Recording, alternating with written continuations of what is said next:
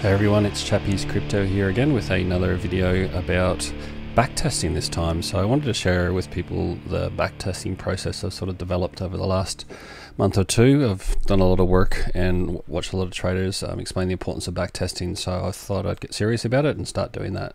I've been trading cryptocurrency now for about 11 months, still in a neutral position, or actually down still, so I'm going to be pretty honest about my position. However, my intention in these videos is to share the process that I've been going through, the tools that I've been learning, and hopefully it'll just fast track people's speed at which they learn how to use different tools, etc. in the trading space. So this video is really specifically about the process that I've been developing on how to be effective with your backtesting to save as much time as possible. Backtesting takes hours and hours. So if we talk about grit, this is one of those tasks. If you spend the time on it, it does take an enormous amount of time. However, it's an extremely valuable process. So without further ado, I want to get straight into it. So you can do this process on any asset. So I've been practicing it on FOREX recently. Just started looking at the FOREX spaces, so I'm going to go and show you a particular pair that I've been doing it on. I actually have backtested that, and through my backtesting process I was able to effectively double my account in 69 trades through the backtesting process. Obviously, doing things in backtesting, you don't have any emotional attached to the same level. However, what I'm trying to do here is replicate the real market as best we can. So I'm using TradingView. There's a link if you don't have a TradingView account. I've worked out how to do referral codes in TradingView now, so there's a link to TradingView if you don't already have an account down in the comments or the description below, I should say, and you can go and get yourself a TradingView account. But the first step that I just wanted to explain to people is the indicators that I've got on my chart at the moment. I've got another video where I go into the actual indicators that I do use, but just so people understand what they're seeing in my chart. You'll notice here that I've got the sessions indicator, which is just these bars that are up and down, which just represents the Asian market, the London market, and the US market. And I've also got the trader's reality indicator turned on, and I've customized that indicator to suit my particular trading style. And I've also got the TDI indicator, so I use those indicators to help me with my particular strategy. So I've got a strategy in mind. As I said, the strategy is not overly important at the moment. It's the process on how do you apply your strategy, how do you measure its success or not, and work out your return rate or your win rate, so to speak. So once you've got your indicators sorted, the next step is to work out when you want to backtest from. So I've actually got Bitcoin. I haven't actually tested or backtested Bitcoin on this strategy, so this is a very fresh go at this. So I have no idea what we're going to get out of this. I'm just going to show you how to do this on a really basic level. So first step I want to do though is I want to go back into a particular point in time.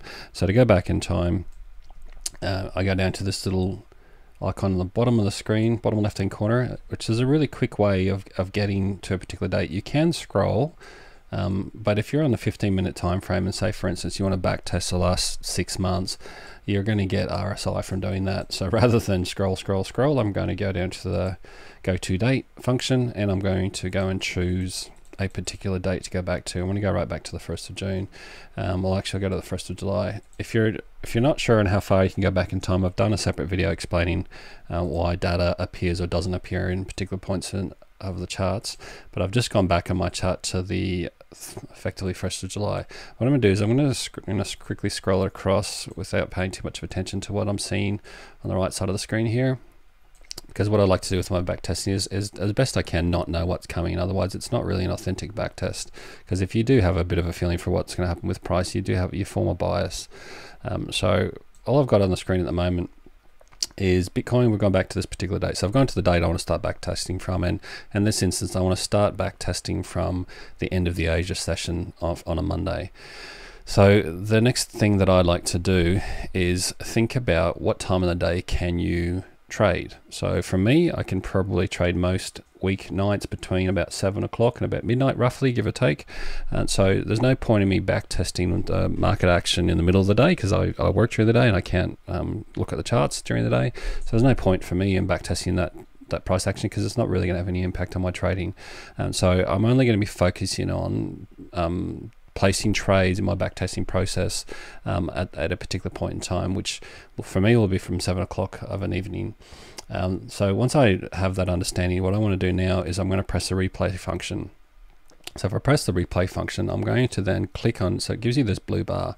Now whenever I press the blue bar is where the backtesting will start from. In other words, it'll hide all the data that goes forward from that point in time. So if I click on it over here on the right hand side of the screen, all of the data, including the current price, is now gone, and the current price it's displaying me is the price that was back on the 28th of June at roughly 11.45.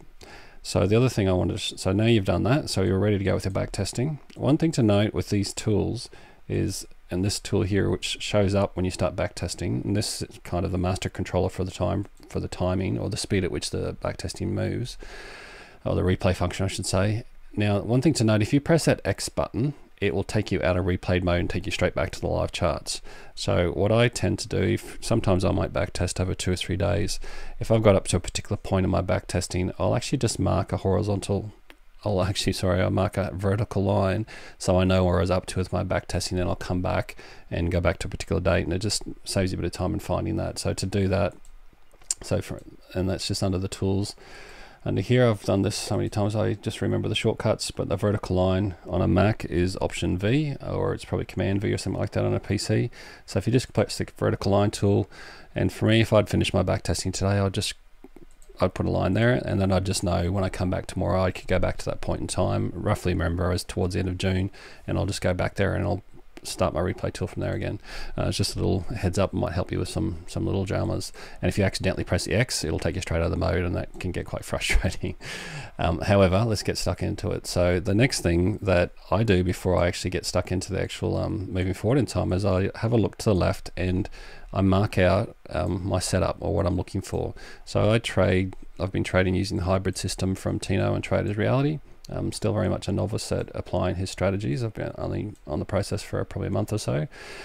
So what I want to do though is I want to see the Asian session on a Monday finish off or close the Asian session, then I start to take particular notice. So to go forward, there's a couple of ways to do it. If I just press a play button, it will start playing in it'll play back on, at the moment, it'll update one candle every half a second. You can change the speed at which it does that. So if you want it to be quite quick or quite slow, just move that around. In this instance, because I'm quite close to the end of the Asian session, I just want to go forward manually one candle at a time. So to do that, one candle at a time, all you need to do is press that button there. So that button there allows you just to go one candle at a time. So we're just going to go one candle at a time, and we're going to move forward until we see the Asian session close. Now the nice thing about the replay mode is all your normal functions work as per normal, so you can zoom right in, you can change time frame if you want to. It's quite cool because they're effectively acting as if it's live right now.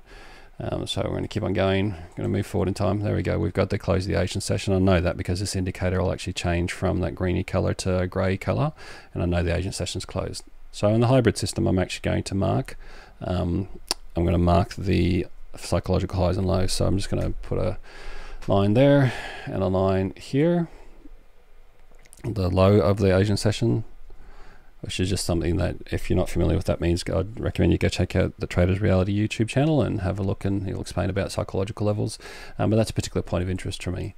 So now what I'm going to do is I'm going to start to pay attention, because if I was really trading right now and this was live today, I'd probably be sitting on my computer at about 7 o'clock starting to pay attention to what was happening with price action at that point.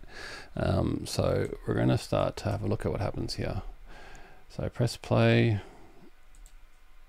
and I'm looking for a particular indication of I might be wanting to place a trade, and based on the hybrid system, I'm looking back here, and what I'm expecting to happen possibly, and please don't get too upset if I get these trades wrong, because it's not really about the trading style right now, it's more about just the backtesting process.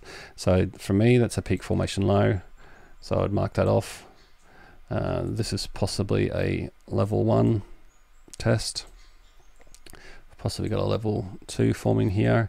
So if I was going to project out where I think price might go, and I have no clue where it's going to go, I'm probably going to get it wrong. However, I'm just going to mark out using this tool here, the path tool. So if I think prices come down here, here, and then come up here, I wouldn't be surprised if we come down here and do this. That's kind of where I expect it to be. So what I'll be looking for particularly is I'll be looking for an indication to possibly place a long trade on this particular moment in time. So as I scroll in, let's have a look to see if we can see some candles that will give us an indication that it's a good idea to go long. So in my back testing now, because I'm actually in the period of time where I'd typically be trading, the candles aren't going, because these are 15-minute candles, they're not going to go bang, bang, bang, bang. They're going to, you know, it's 15 minutes between each candle. So I've got some time. So I press one candle, and I'm going to keep on going one by one until I see a particular candlestick setup that may be an indication that I might want to place a trade. So for me, nothing just yet. I've got, interestingly, there's a hit to the high, just had a green vector candle, big green vector candle. So it looks like we may have missed that particular setup. Now, obviously, I wouldn't, in this particular instance, I probably would have missed that trade. However, I want to show you how to actually do it if you were to pick up on that. So if you'd actually decided, you know what, we've got a green vector candle there, and so we've got a green vector candle. We've also got a bounce and a bounce off the base of the TDI. So, you know, our initial thesis is we're probably going to go long. So let's just draw in if we were to take a trade at that point. So if we're going to take a trade, I'm going to go and use this tool here. So if I'm going to place a long tool, I'm going to press long position, or a short trade, I'm going to press short position. So long position, and I'm going to place it at the close of the previous, or the open of this candle. So in theory, I've gone one candle too far, so I should have stopped it at the end of that candle, but I want to place the trade there. Now to get the ratios right, so we can actually work out a risk to reward scenario, I'm going to put the base of this at where my stop loss would typically be. So say, for instance, I want my stop to be just under this range. Now, I want to actually trade with a 1 to 3 risk to reward ratio. So when I'm looking at this particular tool, you'll see on this particular long position tool, there's this thing that says risk to reward ratio is 2 to 1.9, 2.19. So all I need to do is I'll scroll that up. This is the target where I want to go to till I get it to around 3. So for me, that's my setup. So I would be looking to place a trade in or around that level there. And I'm hoping it's going to come up to this level, but if it comes down to here, that's where I'm going to get stopped out. So if I'm live trading, I would actually transpose that information into Bybit or my exchange that I trade with, either a market or a limit order, depending on how you like to trade, and hopefully you've taken your trade at that point. Now, I'm going to show you how I record my trades for backtesting purposes, because one of the things that I've discovered is really can be quite time consuming is how do I keep track of my backtested trades. And I'm going to show you a really, really simple strategy in a minute, which is based on some of the other videos I've already shared. So we've placed the position. One of the things I like to do as well is I like to keep account how many trades I've done. So I'm going to use the text tool, which is just over here on the left hand side. So if that's not showing up there, just all you need to do is click on that menu and choose the text tool, and click at the top here, and I'm just going to put 1. So I know that's my first trade. So a pretty simple process so far, and we're going to let this play out and see what happens. So let it play. We may get this totally wrong. Let's just see what happens. And we got stopped out. There you go. So trade got stopped out. Obviously they're just trapping some long trades here. So we'll come back down here, and we've lost our first trade. So how do I keep track and record that? Well, in an earlier video I posted a little while ago about how to manage risk, I've created this, well, I stole this idea from another YouTuber, which I make reference to in my original video, but I've created this risk management tool, really simple risk management tool, which is based on the concept of marbles. So imagine we've got a jar full of marbles, and imagine that my trading account has got $1,000 in it. So I'm willing to risk $1,000. So what I've done is I said, okay, well, how many trades do I think I'd like to possibly gamble with until my account is totally gone? So in this instance, I've assumed, you know what, I think if I were to do 40 trades in a row and I lost all 40 trades, it'd be pretty bad going, and it's pretty unlikely. So I want to estimate that there's 40 trades available to me. So 40 trades, each of these marbles, interestingly, there's 40 marbles in my jar. If you think you don't need 40 trades, you want to change it to 30, just change it to 30, and then what I'll do is I'll go and delete 10 marbles. The link to this template will actually be in the description of the video if you want to actually use the marble template I've created. It's actually just through Google's Jamboard software, which is freely available, and it's really cool. It's just an online whiteboard, but you can create this sort of concept anything, or you could actually physically make the actual jars if you wanted to. So I've got 40 trades, and for me, if I divided 1,000 by 40, it means that each of these marbles is effectively worth $25, or that's how much I'm willing to risk. So $25 per trade. That's what I'm risking per trade on this particular backtesting scenario. My goal is to try and see how long it will take me to move all the marbles from the middle jar to the right jar. So on this first trade here, though, we've lost. So if we're trading to a 1 to 3 risk to reward ratio, and I'm going to type that in here as well, risk to reward is 1 to 3. And I'll go into the detail of how that all works in another video. However, if I'm going to a risk to reward ratio 1 to 3, and on this particular instance, if we come up to here, that means we'd actually won 3 times what we're risking. Now, when I mean risk to reward, I mean that the amount that's on risk here, when you place your trade in Bybit, you need to ensure, or whatever exchange you're using, you need to ensure that your stop loss is set so that you're risking no more than $25. Ideally spot on $25, and that's just a bit of trial and error.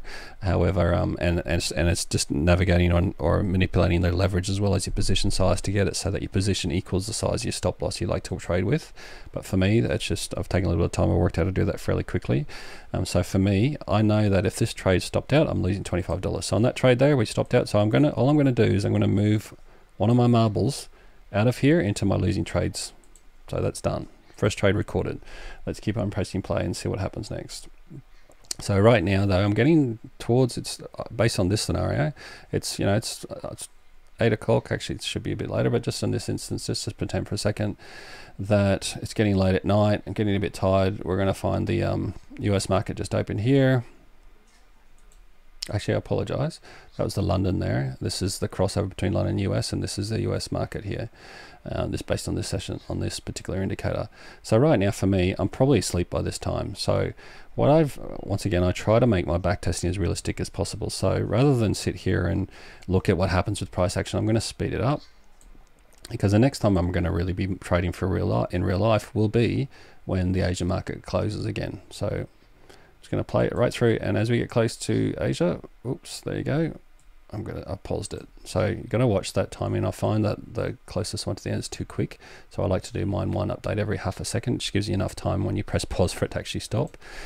But if you look at the price action here now, what are we seeing happening? We're seeing a massive accumulation along this price level here. So for me, based on hybrid system as well, and we're on Tuesday at the moment, we may get another tick up to the side, but I'm going to start thinking that we're not far off possibly coming down again. So I'm going to slowly just go forward and see if I can see a candle that will give me an indication that's what we're about to hit. So that's a nice breakout to the high, possible stop hunt. And what I would probably be doing right now is I'm looking for a candle to come back down below and possibly look to take a short trade. Let's see. Now let's say on this instance here, I'm just going to take a short position here. Slightly, and the reason I'm doing that is I've got a couple of confirmations. I've got a confirmation of the TDI. I've got a confirmation, we've got a red vector or a violet vector candle, and we've got 2. So for me, that's a stop hunt. So that's come up and taken the stops out of here, and it's possibly going to reverse down. Why? Because there's a whole bunch of the market makers have been building short positions for the last couple of days here. So there's probably a better than the 50% chance we're going to head down. I have no clue if we're going to head down. So if it goes the other way, I've read it wrong, and that's okay. This is part of the learning journey. So we're going to press a short trade here. Just there. I'm going to put my stop loss just above that price point, and we're going to drag it down once again, paying attention to the risk to reward number in the middle of the screen until I get it to my desired risk to reward. So 1 to 3, so 3 is where I'm headed. So I'm going to make a decision at this point. Do I think that's a realistic trade? So you've got to do your own analysis based on your own strategy. You look at that setup, you say, yeah, I think that's reasonable or not, and that's totally personal decision. I'm going to copy this and paste it again. So I just clicked on that number 1, copied it and pasted it, and now I've got, if I double click on there, press 2, and that's my second trade. So that's a quick way, rather than going to the text tool and pressing the text tool again, I can just copy and paste my last number. So I know this is the second trade I would take. So let's see, I may have gone early here because oftentimes it's better to wait for the second leg. However, let's see how this plays out. It's always a risk. And it's playing. There we go, and we just got stopped out again. So we're going to scroll this back. We got closed out, stopped out at that point. I'm going to go back into my risk to reward calculator or tool, my marbles, and I'm going to drag one marble back over to the left. So rather than having to keep this specific spreadsheet of all my individual trades, I find that process of just using these marbles is a really quick, easy way to measure and keep track of it. And I'm going to go on with my back testing once again. For me, I'm getting towards not far off US opening, so I'm probably getting very tired in real life. because the price action is getting up to where I think the peak might be, I'd probably, in a normal life, I'd probably stay awake for a bit longer here, because I'm pretty interested to see what happens with price here. Right now I'm thinking that we're getting pretty close to possibly a level 3 or a peak formation high. And is it going to do what I hope it does? Not yet. At this point in real life, I'm probably really tired now. I'm probably gone to bed. So let's get realistic. Let's just press play, because I wouldn't be placing any more trades that evening. So press play. Once again, that if you pick up on the point here, I'm trying to replicate real life for the back testing. So for me, I'm just focusing on times of the day where I'm actually going to be able to trade. So I'm just going to let this play out until the end of the Asian session. And there we go, it's going down to where I thought it might go. Hopefully before we get back on the trades again, it'll come back up a little bit. There we go. This is, so I pause it again. We've got the end of the Asian session closing. Now if I came into this, looked at this, let's have a look to see if there was any particular setups. Because I'm reasonably short biased now, because I feel like we're in the middle of the week, we're looking for a possible midweek reversal. We've got the psychological levels. What I'd hope to see now on my projections is I'd like to see this happen, this, and hopefully that. That's what I'm hoping for. So let's see if we see the price action behave in the way we'd like it to behave, or it might just take a big dump. Now you notice that I'm just going one candle at a time, because when I'm actually looking for a particular trade setup, I want the time to actually analyze each candle and work out if it matches my particular strategy. So what I'm looking for right now is that's what I'm looking for. So I'm looking for that short. That will be where I'll take my trade. I'll place my stop just above that candle and my wrist, and I'll stretch out the target until we get a 1 to 3. Now this is obviously going to be a pretty ordinary video if I don't get any winning trades. However, once again, the process here is not necessarily about the strategy that I'm using. The focus is really about just understanding the process to understand how to measure and keep track of your back testing results. I'm just going to pause this for a second. We're going to just bring over, because one thing I forgot to do is I forgot to number that trade. Put number 3 there. And all I did there, once again, is I've clicked on that. I know the shortcut for a cut and copy, so a copy and paste. So I click on it, press Command C or Option C if you're on a Mac, or sorry, Command C or Control C, I think it is, and then Command or Control V again to paste the number, and I just double click on it to add the number. So this is not looking too good, but that's okay. We'll see what happens on this particular trade. Let's keep on playing and see what happens here. Nice to get a winning trade. I probably should have spent some time picking an area of time that supported what I was trying to do, but I'd like to be as authentic as possible. We're sitting here, sitting on the 800 EMA. Where's price going to do? Now, obviously, this trade now has gone well past so I would have gone to bed by now. And in the way I've developing my trading style is, if I've set a trade, I just like to set and forget. So I've set that with a stop loss, so to take profit, and I'll just go to sleep with that one on trade if it hadn't closed out by the time I go to sleep. It's not necessarily the style of trading other people like to do, but it's just a particular strategy that I'm back testing now to see if it works out. So let's keep on pressing play on this. Probably going to stop me out, but who knows. Now this will often happen when you do this. If you let a trade run, the actual short or long position tool you've drawn on there will actually get out of range. So all you need to do is just pause it again and come along to the tool, and if you put your cursor over the tool, you can just drag it out. So just press play. Let's see where this is going. It's headed in the right direction. Hopefully it's going to head down where we want it to go. Once again, it's really important to be super disciplined here, otherwise this process is not authentic. So obviously the temptation there is, oh, I would have taken that, I would have got myself out there. For me, that's not true. I want to test the system where I can just do a set and forget. However, if you've got a particular strategy, you might have a rule where, if I'm at 2x up, or I've got a risk reward ratio between say 1 and 2 and 1 to 3. If your particular thing is on this instance here, I would have been watching the charts there. So you could argue with yourself, hey, if I got down here and I started seeing it come back up, I might have taken it out there. a personal decision.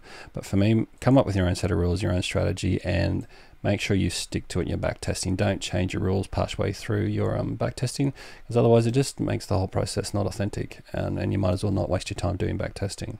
So keep on pressing play. Unfortunately, the market maker may well have got all the profit they were looking for, but let's see what happens here. I can't even remember where price got to in Bitcoin back in July. So let's see where we're going. Apologize for this one. And I'll probably fast forward this if you're watching this back. And it keeps on going, keeps on going. Goodness me, it's a long trade. So at this point here, if you're looking at this, if I'm actually doing this for real life, I've been in this trade now since Wednesday. It's Friday. It's unlikely I probably would have kept holding that trade that long. So probably when I came and had a look at this trade on the Friday, or the Friday evening, I possibly would have closed that trade out on one of these retracements back up. However, for the sake of this, let's just pretend for a second this came down and actually hit our target profit period. I'm not doing anything particularly special here. I'm just going to drag the tool to close off wherever it is that I felt like the target profit was hit. And then let's just use an example here. Say for instance this has come down and hit my take profit. In the instance of this risk to reward calculator, or this little tool, every time I get a winning trade I need to move 3 marbles to the right side. If I lose a trade I move 1 marble to the left. So I start on the leftmost side if it's a loser, or I start on the leftmost side if it's a winner. So if I've got a winning trade and we're trading 1 to 3 risk to reward ratio, I'm going to actually move 3 marbles to the right, but I'm going to start on the leftmost jar. So we've got 1 candle here, sorry, 1 marble. So 1, 2, and we get to move 1 marble over here to the right side. So 3. There we go. So we've actually, that's our current position if this was a winner. I hope that makes sense, and obviously I could go forward and continue to see what happens. I might just actually speed that up a little bit and get up to the Asian close. Let's see if we can just do one more example.